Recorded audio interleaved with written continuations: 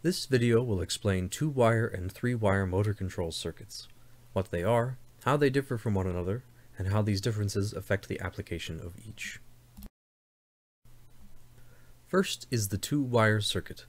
It consists simply of a switch which makes, or closes, the circuit providing power to the motor. This type of circuit is known as 2-wire because only 2 wires are required on the control side of the motor, one going into the switch and one coming out. This is the simplest form of motor control. Here is a circuit which has the same logic as the first, but which uses a control transformer and a contactor, labeled main contactor or MC, to implement that logic. The same switch now makes the circuit, providing power to the contactor coil, which closes the contacts, which in turn provide power to the motor. Now on to the 3-wire circuit.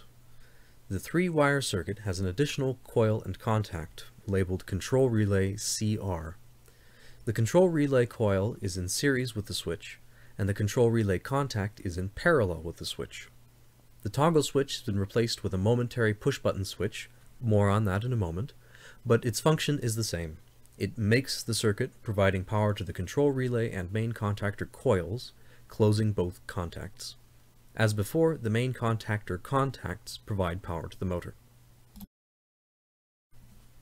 The function of the control relay becomes apparent when the push-button switch is released.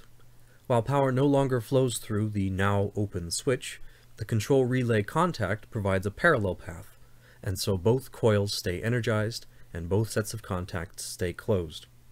This arrangement, whereby a relay contact provides a path to energize its own coil, is known as a latching or sealing relay, and in relay logic it is used as a form of memory.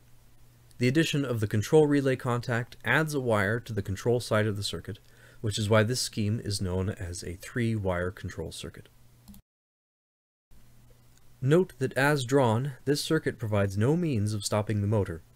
The latching control relay will remain energized indefinitely unless a second switch is provided to break the entire circuit. When the circuit is broken, the control relay and main contactor coils lose power and their contacts open. Even if the stop switch is allowed to close again, the circuit remains de-energized. That last point forms the key difference in function between 2-wire and 3-wire control circuits. The 2-wire control circuit, being controlled by a simple switch, will remain energized so long as there is power to the circuit. After a loss of power, either due to an external power outage or to other components in the circuit, such as an emergency stop switch or a thermal overload, the 2-wire circuit will re-energize as soon as power is restored. This is useful in automated applications, where the switch is controlled by a sensor of some kind. One example would be an air compressor, where the switch would be controlled by the pressure in the tank. The 3-wire control circuit, on the other hand, does not re-energize after a loss of power. This can be safer for applications where the motor is driving machinery which might cause injury if an unexpected restart occurs, for example, a conveyor belt. After a loss of power, the circuit must be manually re-energized, giving the operator a chance to ensure that the area is safe before restarting the machinery.